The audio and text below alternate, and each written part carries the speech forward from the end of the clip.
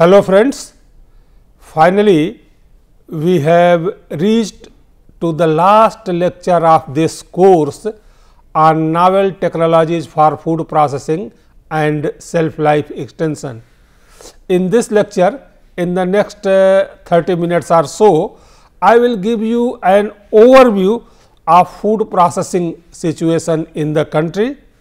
Also, I will spend few minutes on summarizing whole course content what we studied in the last 60 lectures, and I will take this opportunity to give you an overview of R&D activities in my laboratory. You know friends, in India there are significant opportunities nowadays. It is being considered a global sourcing hub. India has 52% of the cultivable land compared to 11% world average. All 15 major climates in the world exist in India.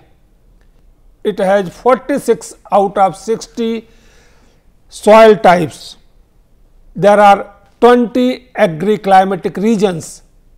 Sunshine hours and day lengths are ideally suited for round the year cultivation, and this situation has been exploited by our scientists, farmers very well. We now have largest livestock population in the country. India is the largest producer of milk. It is largest producer of cereals, second largest producer of fruits and vegetables. It is among the top 5 producers worldwide of rice, wheat, groundnut, tea, coffee, tobacco, spices, sugar, oilseeds and whatnot. The situation as far as agricultural production is now very good, but there is an alarming note as well. Still 20 to 34% of our population is undernourished. So, there might be different reason for this. One important factor is the wastage of agricultural produces. Huge wastage across the supply chain leads to lower level of processing and hence low value addition.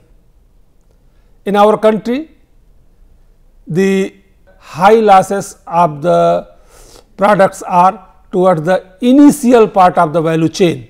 If you can see in this slide, just I have summarized that different stages to which the food has to pass right from the harvest in the field till it reaches to the consumer on the table.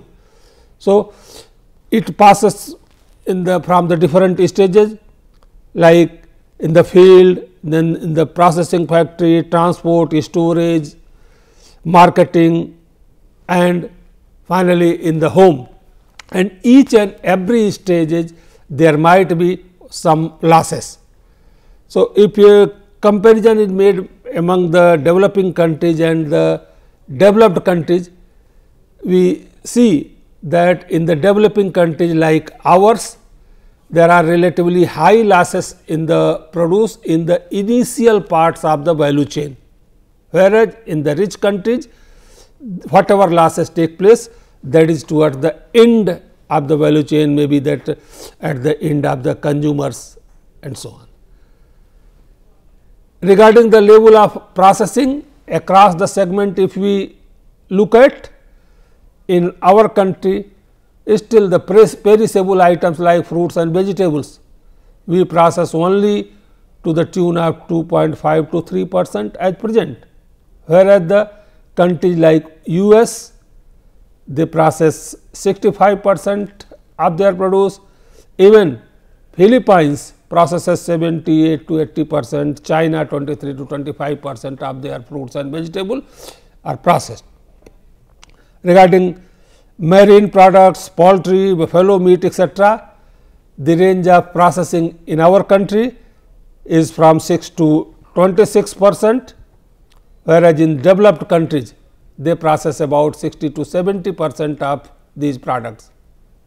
If you look at the milk, 35% of the total milk production in the country is processed in both organized as well as in unorganized sectors, whereas in the developed countries about 60 to 75% of their products are processed. So, there are means at one stage we are producing more, we are very good as far as the agricultural and food production is concerned, but there are much more needed to be done as far as the post harvest management and processing and value addition is concerned. So, a paradigm shift is needed in our approach to providing nutrition and health security to people. Means that is, from the crop production alone we cannot do the justice. We have to focus on the reduction in post harvest losses as well as to increase the value of the produced food. The paradigm shift is needed from self sufficiency in food production to providing food items that are needed for meeting all the nutritional needs. From food security at the state level, we need to ensure nutrition security at the individual level. So, means that is, for sustainable food and nutritional security, there are two important factors which food processors, food engineers or food technologists need to be concerned, are the area, two major areas which needs attention or focus of food engineers, food technologists, are that the minimization of waste by applying good post harvest practices, post harvest management, and we must ensure that the wastage in the agricultural produced is minimized, if not completely eliminated. And the second aspect is processing, to ensure that the maximum of our produced is processed and value added, and both things reply to both of these is the innovation. We should have innovative approaches in the product development, in the process development, as well as in the food packaging and storage. Regarding product development, obviously, we must ensure that the product which is produced, it is microbiologically stable, enzymatically stable, and it has a good nutritional value, it has good sensory characteristics, and of course, it has a good shelf life and it is economically viable product. But while doing all these things, one must keep into mind the consumer acceptability. The products which is developed, it must be acceptable to the consumer. Otherwise, whatever effort we made, that if it is not liked, if the product is not liked by the consumer, so our efforts will be wasted. So, at present there are lot of opportunities in food processing, particularly if you look at the business opportunities in food processing, both in the domestic sector as well as in the international markets. Lot of opportunities exist. In the domestic market, the business opportunities in food processing include from upgradation from commodities to packaged and branded products. We need to develop, there is a lot of market for convenience foods like ready to eat, ready to drink, ready to serve, ready to cook products which offer value for the money. There is a lot of market nowadays for the products which are focused towards children, young adults, which offer changing lifestyles. There is a lot of scope for development and marketing of health foods and beverages. If you look at the international market nowadays, Indian traditional foods are becoming popular in global market. Even the foreigner people, they like to eat now Indian food products. A number of our Indian products are now globally competitive, but only important consideration for our product to be made saleable in international market is the quality. We must ensure good quality of our products and good safety of our products as per the international regulations. Indian food processing industries is still now facing certain constraints like the lack of right quality raw materials are still not available, and if the good quality raw material is not available to the industry, industry cannot do miracle. For a good quality products, availability of good quality raw material is a must. The raw materials which are available, the prices, in fact generally they are high prices, and these high prices of the initial raw material obviously results into the high product prices. The industry is dependent on wholesale market, which is controlled by middlemen. Another important constraint facing the food processing industry is the lack of year round availability of raw material, lack of cost effective packaging technology, even the outdated technologies and untrained manpower. These are some of the important concerns. Even most of the food processing industries in the country still are run by the old dated technology, or even the machinery being operated by unskilled manpower, untrained manpower. There are many times infrastructural constraints, that is maybe the industry is not up to date, the machinery functioning and other things, and even good conditions, etc., and the market is highly price sensitive. So, these are the some of the major constraints which are there, which food industry faces from time to time, and obviously, in order to make sure that is a success, key factors for success in the food industry are taken from these constraints, like number one, if one want to be a successful food entrepreneurs, or if you want that your product should be a good quality, it has a good market. So, you have to do certain things in order to ensure a success of the industry, that assured supply of quality raw material at economical prices is one important aspect, and this should be done either by developing linkages with the cultivators, by following appropriate or taking appropriate measures to reduce the wastages of the raw materials, by taking appropriate measures to increase the shelf life of the farm produces, and therefore, making the more farm produce available for the processing. Even some of the primary processing like grading, storage of farm produce, etc., should be encouraged, so that the availability of the raw material to the industry is made more, it is increased. Also, systematic promotion and market development is another very important factors. We should keep, that is, up ourselves, our product are always up to date. That is, we must see that what is the need of the hour, what is the need of the day, maybe the suitable surveys, etc., should always be taken, and the products should always be from time to time should be updated.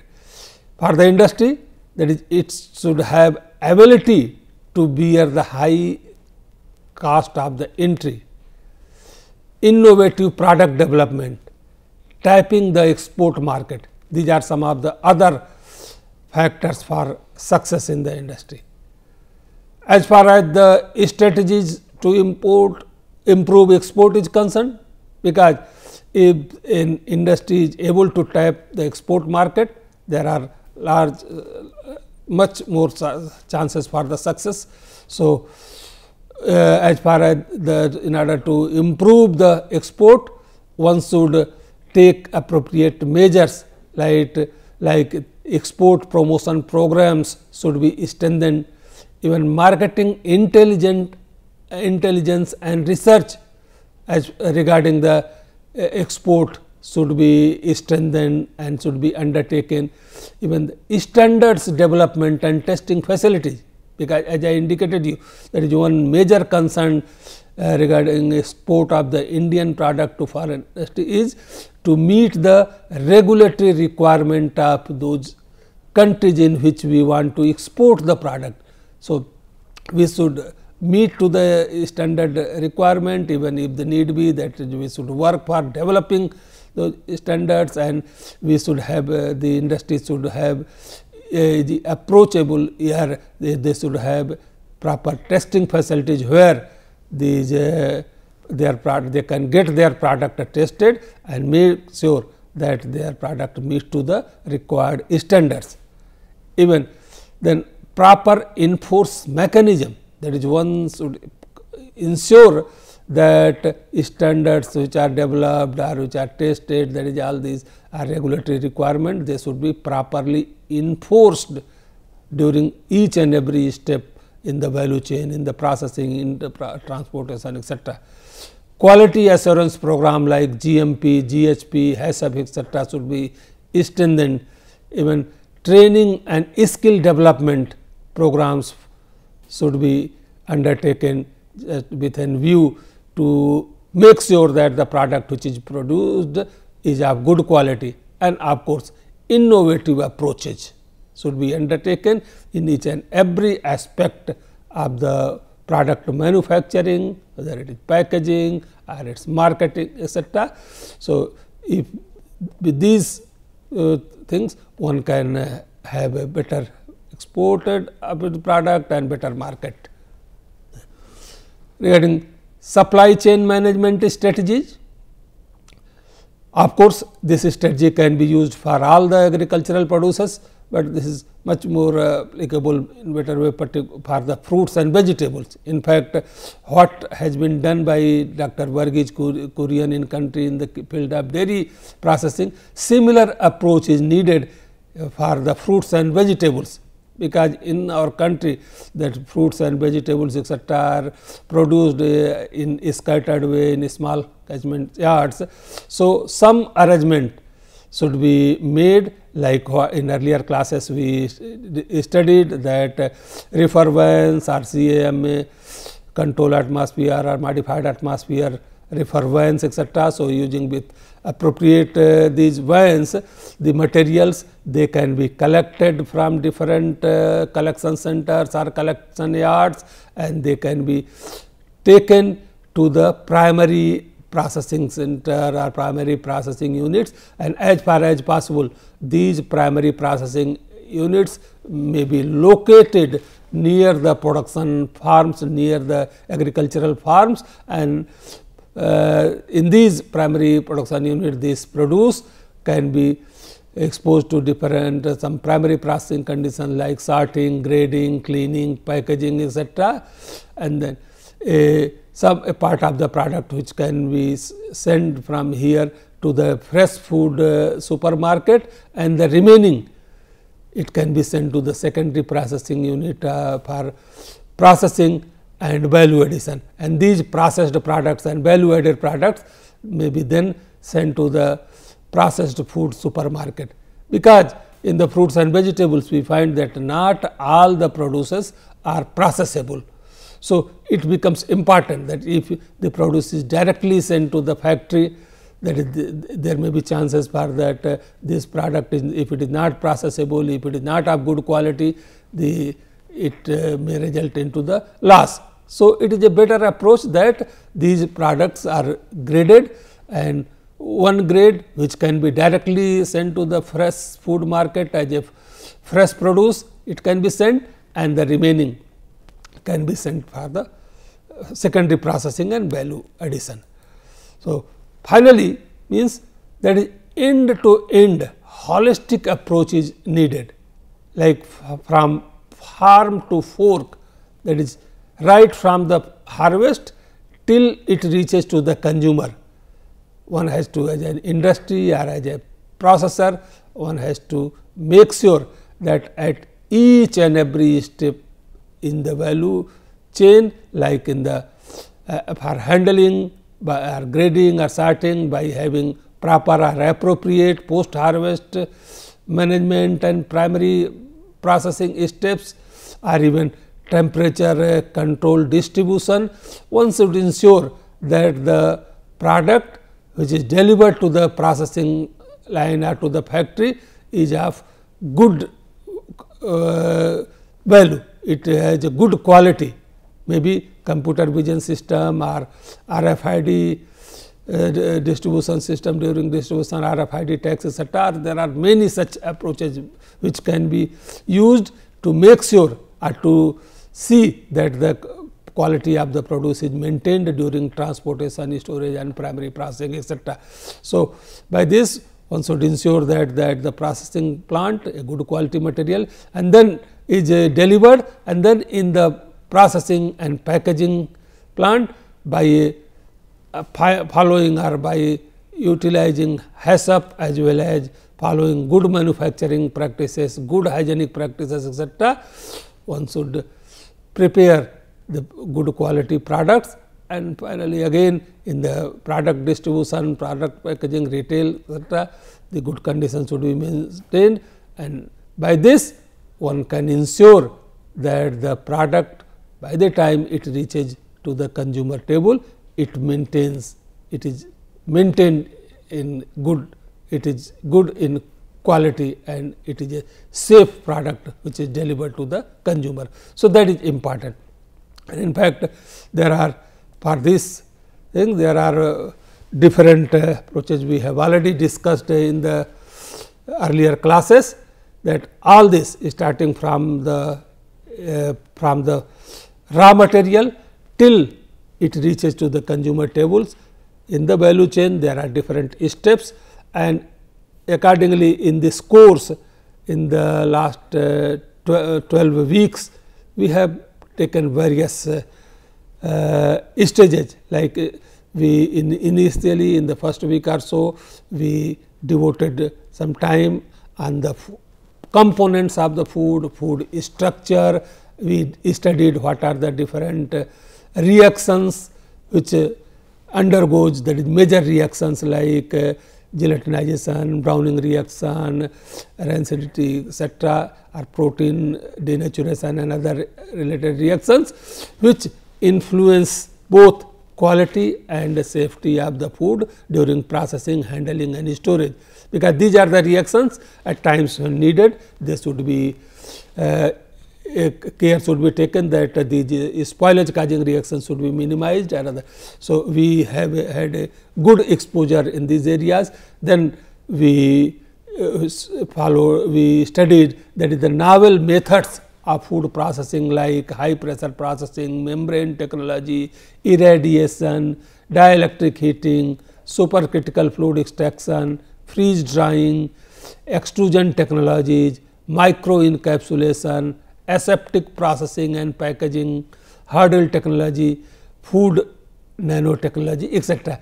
And all these methods are now becoming reality, and they are the novel methods. If they are applied by the industry in proper manner, they will result into good quality food products, or many of them are they give economically viable, safe and healthy food products.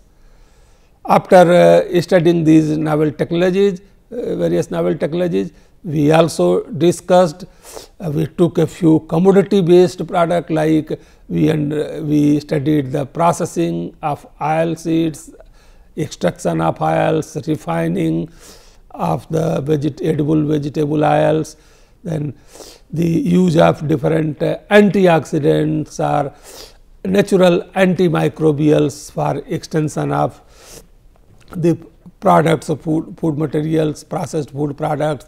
We also then studies that shelf life extension methods, novel methods for the extension of shelf life of perishable products like fruits and vegetables, methods such as modified atmospheric storage, active packaging, control atmospheric storage, edible coatings, and how to maintain the quality during handling and storage of the fruits and vegetables even.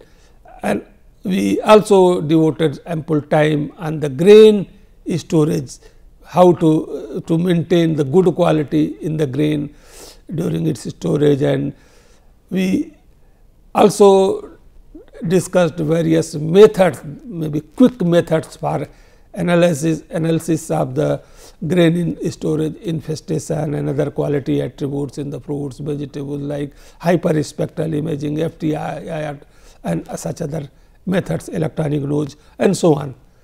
Finally, we discussed novel technologies for manufacturing of ready to eat, ready to cook health foods and beverages. We devoted good time, and that is the algal food technology or other products, food fortified foods and nutraceuticals, various products like iron fortified rice and high energy food paste, snack food products, etc. we studied. So, we in the last 60 lectures almost covered the major technologies for processing, and also a few are quite a sufficient number of food products which have different potential for the commercialization. The food products of commercial importance we discussed in this course in the last 60 hours. So, I will now conclude this lecture or this course by saying that world has become now a smaller place and bigger market. Changes in the technology used to prepare foods have been influenced by substantial increases in the cost of both the energy and labor. Food processing can make major contributions to the nation's economy through optimal use of resources and energy. Latest food processing equipment now allow increasingly sophisticated control of processing conditions by reducing processing costs and damage to the sensory and nutritional qualities of the food, particularly the heat process related damages. Energy savings is an important feature in most of the latest or new food processing and packaging equipment and technologies. Control of the equipment and process operations through automation now makes it possible to prepare better quality and safe to consume food products. The higher capital investment by manufacturers in the automation from reception of raw material to processing and packaging to warehousing is now a reality, and this reduces production costs by using less energy and often fewer operators and generates new revenues. With this, that is a general thing about this course or course summary, whatever we taught, we studied or discussed in the earlier classes. I would like to just 2-3 minutes, I would like to give you an overview of my research and laboratory at IIT Kharagpur, that is Food Chemistry and Technology Laboratory, right. If one is interested to know about this, you can visit to this www.fctl.iitkjp.in. The R&D thrust areas of my laboratory are ready to eat health foods and nutraceuticals, extension of shelf life of perishable foods, novel food products and process development, food safety and quality control, and so on. If we just see at overview that research and development that is work that is being done in our laboratory, about 25 to 26% of the total workforce or efforts is on the new product development, whereas the 3/4 around 74 to 75% of our work is on process and machinery development.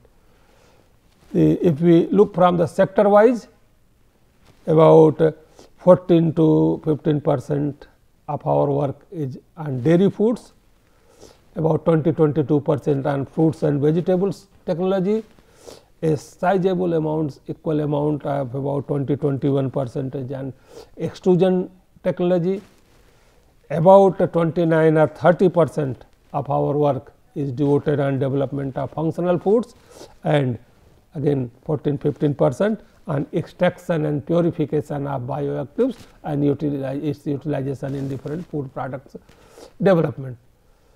These are some of the products which were developed in my laboratory, and many of these we discussed in earlier classes, right. They are, some of them or many of them are already patented, right, and they are technologies, they are many, these technologies are ready for commercialization, a few have already been commercialized. So, these are, I will just pictures of the products which are samples prepared in our laboratory. And these are the books like food product and process innovations in 2 volumes. This is I am the editor of these 2 books, and the authors are my present and past research scholars. So, there is ISBN number is there. So, the information that is which we covered in the about products and processes in this course, you can be found in these books also. That is another book, third book is the functional foods, written by me and with my few research scholars and other colleagues. So, the information, if anyone is interested, these books are available online as well as hard copies of the books are also available. Okay. So, this now the important task which I want to perform is obviously, which is otherwise I will be failing my duty if I do not acknowledge the hard work put by the teaching assistants of the course. The teaching assistant Dr. Danny Sajay, he has been a postdoctoral fellow with me. He did his PhD with me at IIT Kharagpur. Earlier he has done M.Tech in food process engineering and B.Tech in biotechnology from Karunia University. The other teaching assistants is Mr. Chandrakant Jenu Dal Bhagat. He is at present doing PhD with me at IIT Kharagpur. Earlier he did M.Tech in dairy and food engineering, and his M.Tech projects he did with me. Before M.Tech he had done B.Tech in agricultural engineering from MPKV Rahuri. The third teaching assistant has been Miss Jayashree Majumdar. Jayashree Majumdar is at present doing PhD with me. Before coming here for PhD, she has done M.Tech from Jadavpur University in food and biochemical engineering, and B.Tech in food engineering from Allahabad Agricultural Institute. The other teaching assistant is Chirasmita Panigrahi. She is also doing PhD with me at IIT Kharagpur. Also before PhD she is in fact joint M.Tech and PhD. So, she did her master's degree in food process engineering also from IIT Kharagpur and her M.Tech project with me, and before joining IIT Kharagpur she did her B.Tech agricultural engineering from OUAT Bhubaneswar. So, the contributions of all these teaching assistants. In fact, whatever you have seen that this course, the major credits goes to these teaching assistants or the other research scholars, the both present and past research scholars of the food chemistry and technology laboratory, as well as staff associated with the food technology and the food chemistry and technology laboratory. So, contributions of all these is thankfully acknowledged and placed on record.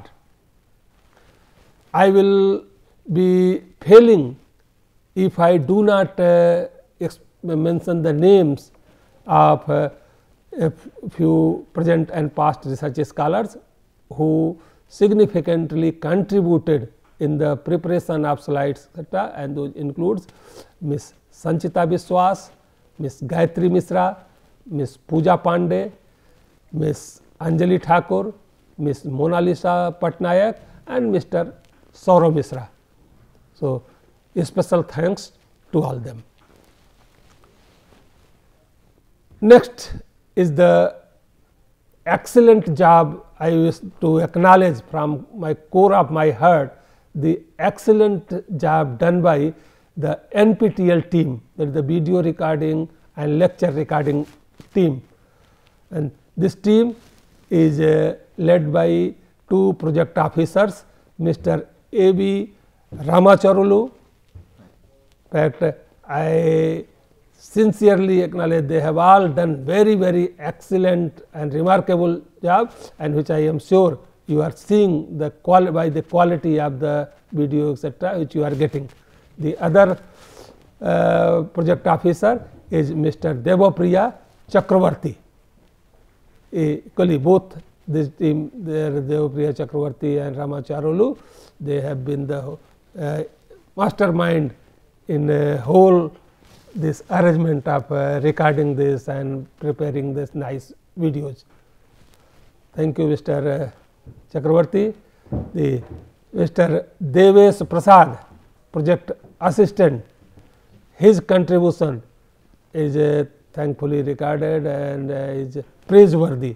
He has always been available whenever I needed for any type of help in this regard. He was available. So, thank you, Mr. Devasis Prasad. Mr. Uttam Sharma, project assistant, is also equally, that is he has done job and he has done marvelous work in the recording of these lectures and videos. Thank you, Mr. Sharma. Mr. Saurav Bhattacharya. Mr. Saurav Bhattacharya, the other project assistant, he also along with his team did a very good job. Ms. Sagarika Barik, yes, that she is a project assistant in NPTEL team, and whole team they did marvelous job. And last but not the least, see Mr. Ajay Malik is here. So, I would like to acknowledge the services rendered by Mr. Ajay Malik and thank him. So, finally, there is a whole team of this NPTEL, that is the video recording team. I would like to give a special thanks to Mr. A.B. Ramacharulu for his help as well as even guidance to me as far as this delivery of the lecture and other matters are concerned. Okay. So, whole team, their excellent job is praiseworthy and it is placed on records. Finally, the NPTEL team of whole NPTEL team of IIT Kharagpur, my parent department, agricultural and food engineering department, and other associated departments of IIT Kharagpur. I wish to express my sincere thankfulness to them for providing the infrastructural facilities and other facilities for conducting this course are regarding. And in the last but not the least, finally, I am sincerely thankful to the Ministry of Human Resource Development, Government of India, for providing me this opportunity of doing this course on novel technologies for food processing and shelf life extension. That is so. Finally, I hope you all enjoyed the course.